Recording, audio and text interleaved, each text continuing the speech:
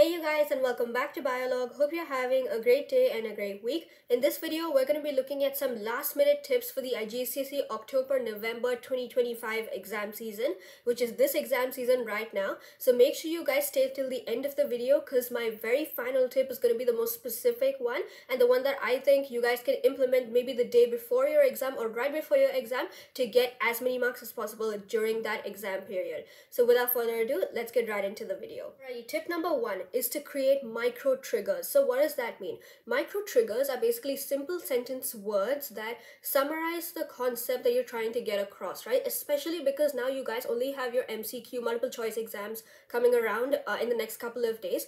I would recommend creating a definition or micro list sheet.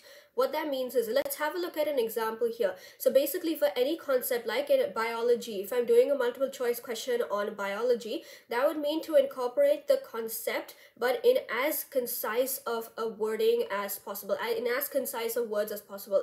So that means, for instance, enzymes. What are the key words, around the topic of enzymes? Is it active site? Is it collision numbers? Is it enzyme substrate complex? All of those things, temperature, pH, all of those things impact the way the enzyme works, and those are keywords in relation to the topic of the enzymes that I should remember in order to answer even short answer section questions as well as multiple choice questions. Let's be real, with all of these new AI tools like Claude, ChatGPT, and Gemini that have come up, it's getting really difficult to identify what is human written and what is AI written. But luckily, there is something new that's come up that can help solve that. And in academic writing, it's super important that we actually kind of understand what is the difference between a human written piece of information versus an AI written piece of information. And to solve that issue is the SCISPACE'S AI detector. So let's have a look at some of the features of the SCISPACE'S AI detector. And what I love about this is that the new SCISPACE'S AI detector is a detection system built exclusively for academic writing and research writing.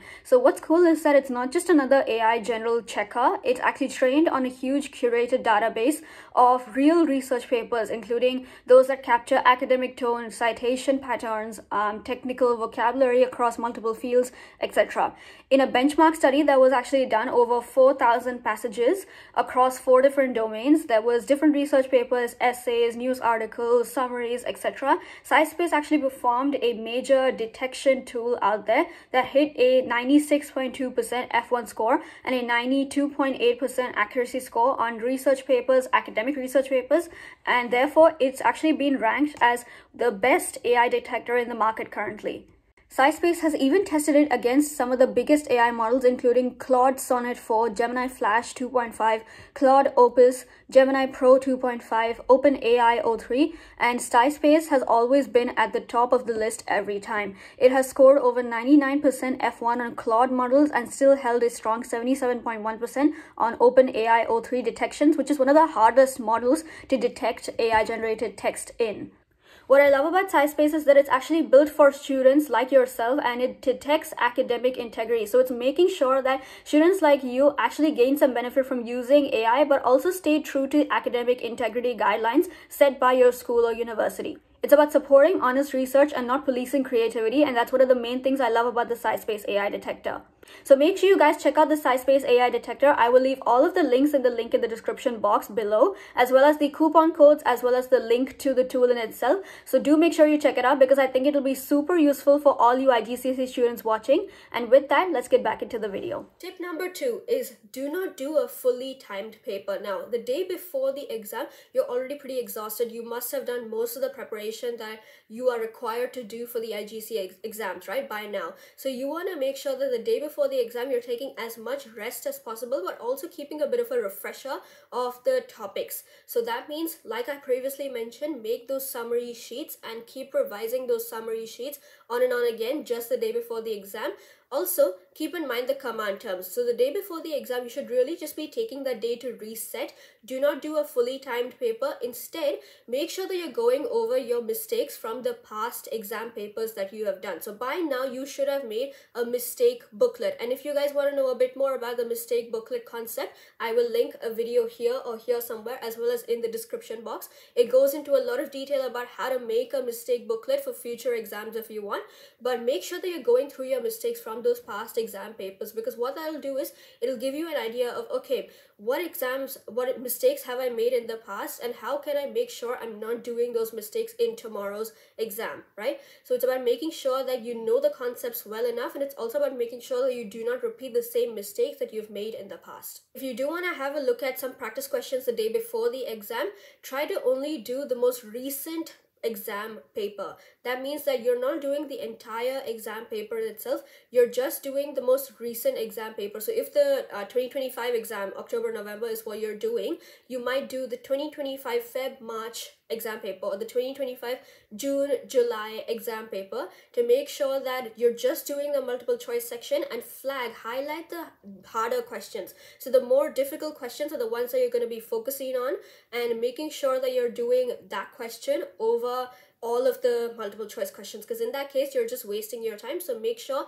that you're focusing on just doing the hard questions the day before the exam. All right, tip number 3 is to create default guess patterns. Now, because we're talking about the MCQ, the multiple choice exam, I want to make sure you guys understand that most of the time there are going to be 2 options that are completely wrong. And I have said this so many times in all of my videos, especially for the multiple choice videos, that most of the time in MCQ papers, 2 of the options are completely wrong. You can cross them out, you can rule them out, eliminate them completely. The other 2 options are the ones that are going to be slightly confusing. So you want to make sure that you can narrow down the options to just 2 of them. And then once you get to those 2 options, it's going to be one of them that either has some sort of weird word in the middle that you can rule out, that allows you to rule out that option. For instance, if it is a definite option, that means that if it says something like, this will definitely occur, the enzyme substrate complex will form, or the enzyme substrate complex is guaranteed to form under this circumstance. What that means is it's a definite answer, right? It's causative in that sense that it's giving you, yes, this will 100% occur, which is not always going to be the case. So that option is likely going to be wrong, and due to elimination, then using the elimination method, you can cross that option out, giving you the final answer as probably being option D or option C or whatever, right? So that elimination method is what I would recommend you guys use for your last minute preparation when doing multiple choice questions, making sure that you understand that 2 of those options are going to be definitely wrong. So focus on ruling out those 2 options first, and then go back to the other 2 options and then narrow it down based off of that. All right, tip number 4. This tip is specific to the day before the exam. I like to use the method called study, shower, and sleep. What that means is I'm studying the concept, so I'm looking over my summary sheets and the tip that I firstly mentioned as my tip number 1. I would look over whatever I've done from that, the mistake booklet, the summary sheets. That is my studying for the day. I'm not doing any practice papers or anything full-fledged necessarily. I'm just focusing on the main concepts and the main brief ideas of the concepts and what I've learned for the exam tomorrow. So I would focus on studying. I would take a warm shower. Now, why am I saying take a warm shower? It's because of the fact that the warm shower enables your brain to be more active, right? So it's about increasing the vasodilation in your body, increasing blood flow through your brain, so that it makes sure that the brain is active. It can absorb and retain whatever you've studied previously. And then finally, once the brain is active and it's kind of in that flow state of mind, you then go to sleep, because then that's where your memories are starting to form. The memories are going to be converted from short-term memory to long-term memories, right? And then they're being stored. So doing this kind of method of study, warm shower, and sleep will really help you improve your attention span before the exam the next day. My last tip, tip number 5, is to pre-read diagrams before sleeping. So a lot of the questions, especially science in IGCSE biology, a lot of the questions will require you to label a diagram, right? And that's usually about 2 to 3 marks.